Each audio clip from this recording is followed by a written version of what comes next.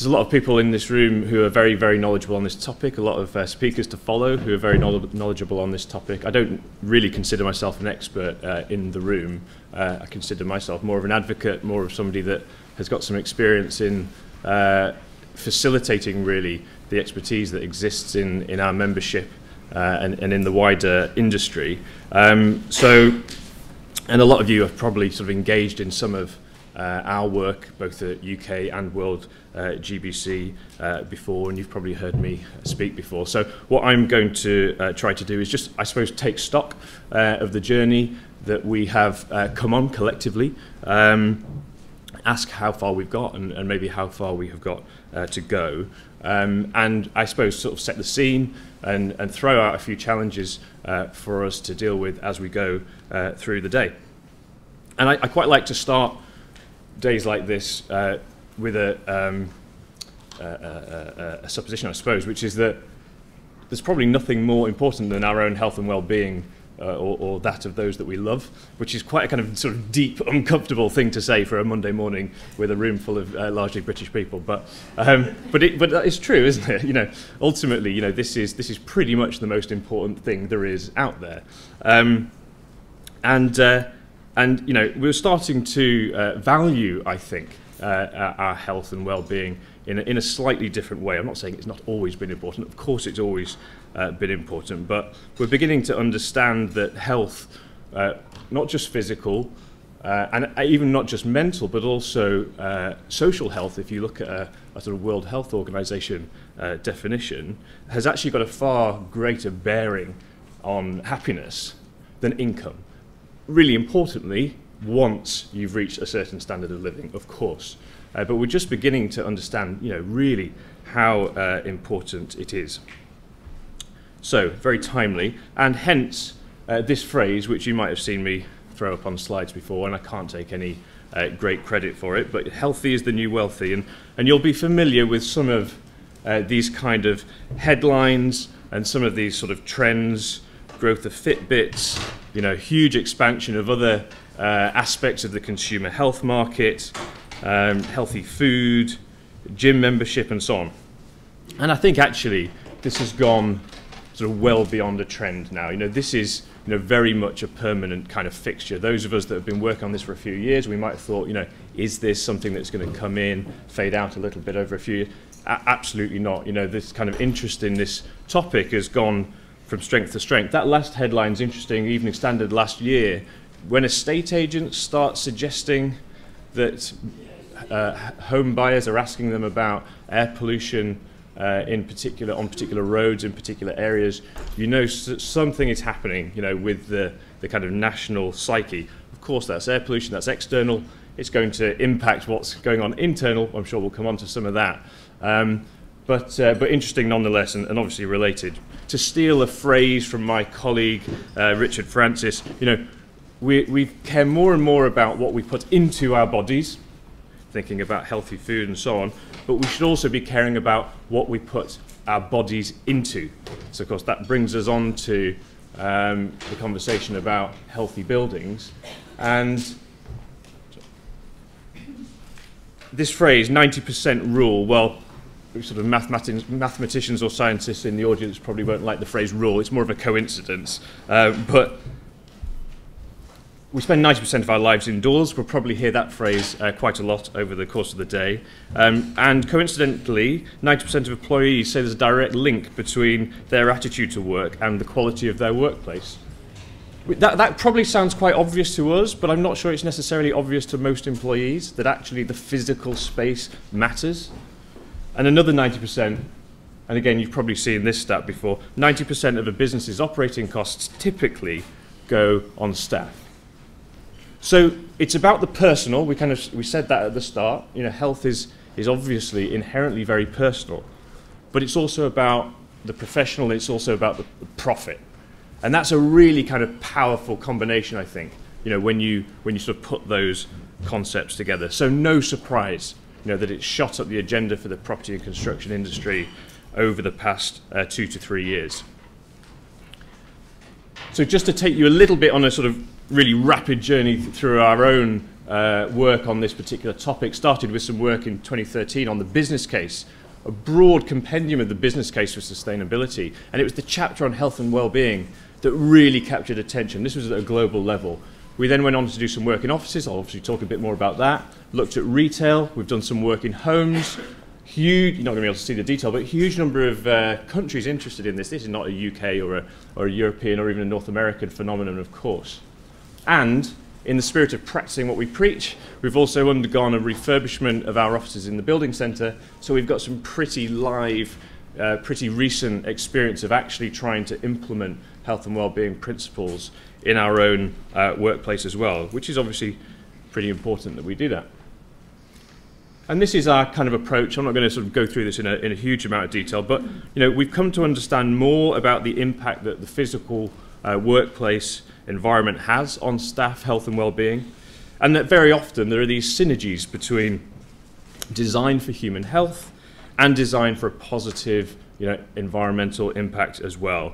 And I'm not going to talk about this in a huge amount of detail. Most of you know this, but talking about the use of daylight that of course can improve energy use, but also is hugely important for circadian rhythms, thinking about natural breathable material, reducing VOCs, improving air quality, not just inside the building, but thinking about outside the building, perhaps greening the public realm, being better for biodiversity, encouraging cycling, encouraging walking, reducing emissions from public transport, visible stairs, encouraging not just use of your legs and physical exercise, but also social interaction and reducing energy in lifts. So there's a huge number of things where there is this kind of positive win-win. And we've also spent a lot of time trying to sort of help people make the business case, which is, again, I think probably a quite important theme for today. And we've come to realize that actually that has to be really quite specific and in a way quite bespoke for people. They have to understand, we have to all understand, how does my building impact my staff? What is my own business case? And that brought us on to this kind of framework, and we're using framework in the sort of loosest sense of the term. This is very, very flexible, that can be used with any number of different tools and other sort of systems. But this is something we created in 2014 for offices. We then moved on to retail and tweaked it a bit, and we've gone on tweaking the language and tweaking some of the terms as we've gone on. And it's really to understand the interplay between space, people's perception of it, and the impact that that space can have in terms of better health, well-being and productivity for the organization as a whole. And because we like alliteration, we've gone for environmental, so that's the physical characteristics of the space, and you can probably think just about see some of the obvious sort of features that you'd expect there. Experiential being the perception of that space and measuring that through a survey. And economic, that being those kind of organizational outcomes that we're looking for. Typically, they've got a sort of financial aspect to them. And as you can see, we're sort of suggesting that the impact flows that way. Of course, there's going to be lots of things that are impacting those economic factors, but what we want to know is to what extent are they these factors.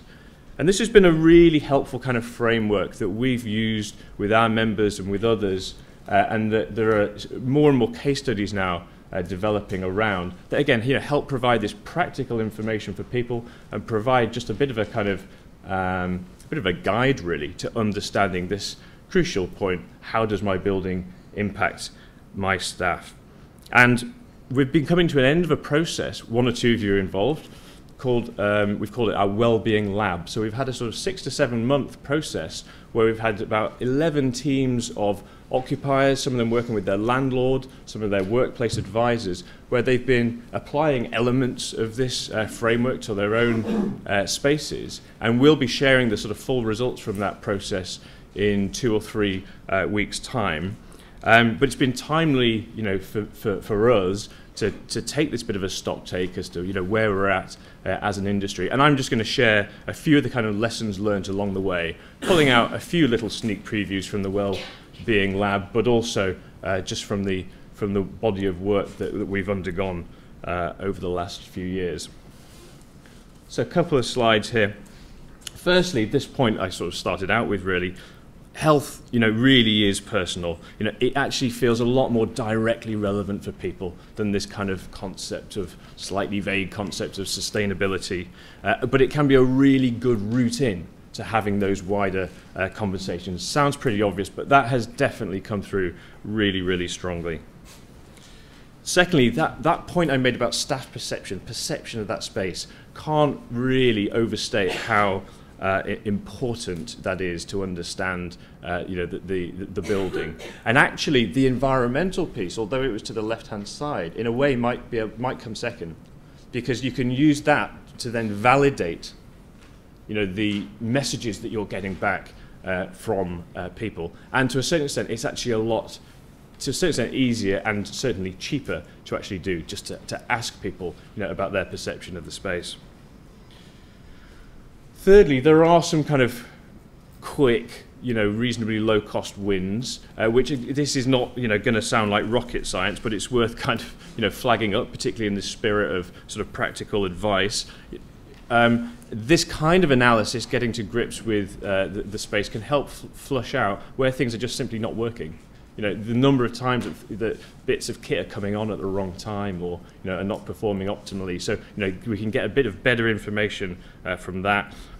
Things like putting more plants in a space, putting more artwork in a space. These are kind of fairly low-cost interventions that can really help. Providing fruit, reducing clutter. I mean, this kind of sounds really obvious, but this can actually all really add up to something that is much more pleasant to work in. Switching a cleaning regime to more eco-friendly products can actually have quite a big impact. Zoning space to allow for different types of work, collaboration here, sort of quiet work there. Again, probably reasonably self-explanatory for this kind of audience. Of course, more significant interventions are harder, and they cost money. And we've got live, as I said, experience of that. In our own refurb in the building centre.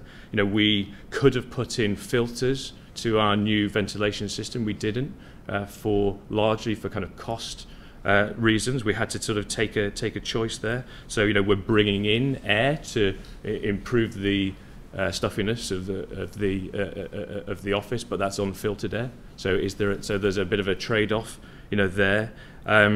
Our sort of choice of products was impacted here, and there was a premium to some of the healthy products that we went with, for example, the carpets, but that was a choice that we wanted to make.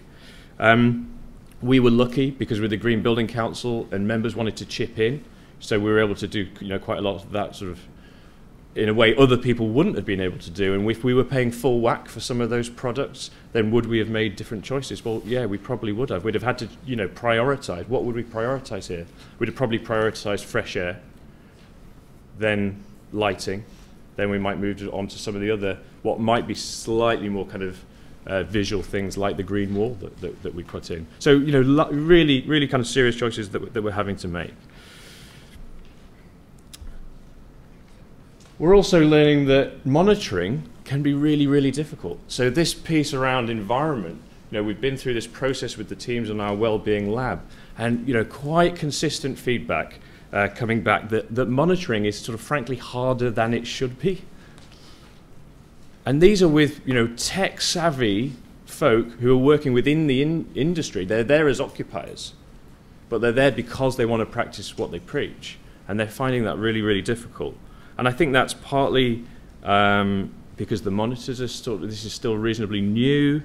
It's partly that they're trying to get them to fit in with existing systems. They need access to the Wi-Fi. There's then security issues. So you get all of these kind of little things or big things, that people can trip up a little bit on. But the market still feels quite young. It obviously needs to mature. But let's be honest about that. And engaging the right people is really tough. That's definitely what we've found, especially actually in large organizations. So particularly thinking of colleagues in HR, particularly senior colleagues in HR, where you might want to get hold of that great data on something like absenteeism, particularly sort of breaking that down by floor or particular area, really, really, really tricky. Could be FM, could be finance directors. But what we have found is that where people do get that collaboration and do get that buy-in, it's, you know, it's really worthwhile. You know, they get senior champions on board. It really helps them make the business case internally, but it's quite challenging.